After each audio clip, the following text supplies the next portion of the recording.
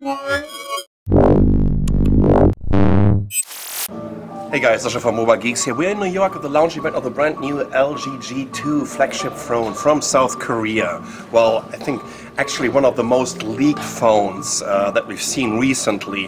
What I would like to show you is, of course, what are the basic features and what is so unique about this phone. Well, first of all, it comes with a 5.2-inch 1080p IPS display, and it's a kind of... Hold on, let me just switch it on. And by the way, you've been wondering how I'm going to switch it on because there are no buttons here on the side or on the front. Look at this. I have this power button here on the back and volume control, so it's just so easy to handle it. And as you can also see, it's a side-to-side display, so super thin bezel all around this. The SoC is a Qualcomm Snapdragon 800 clocked at 2.26 GHz, a quad-core processor based on the Quiet architecture.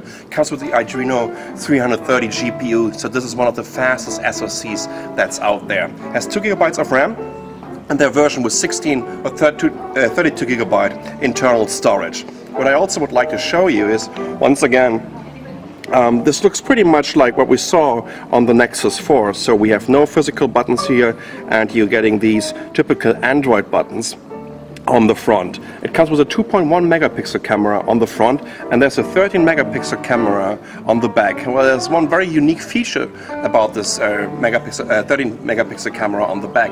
It comes with an optical image stabilizer, and they've been putting optical image stabilizer only in smartphones with 4 megapixel and 8 megapixels. The very first one that comes with a 13 megapixel camera. But we also have to keep in mind that Nokia already launched the 41 megapixel in the Lumia 1020 with an optical image stabilizer. But still, you should expect some really cool pictures with the device. Let me try to, you saw that? I'm just doing a double tap on the screen, it's immediately switching on. So it's a very unique feature.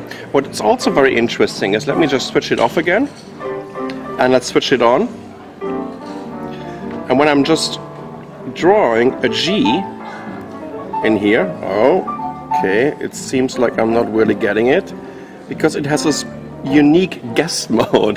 That's unfortunately not really working right now. So what's the guest mode doing? It's kind of protecting your privacy so people won't have any access to your phone book. If you just want to show your phone around and you want to show off with this amazing phone, you can just enter the guest mode, but I think I have to train this a little bit.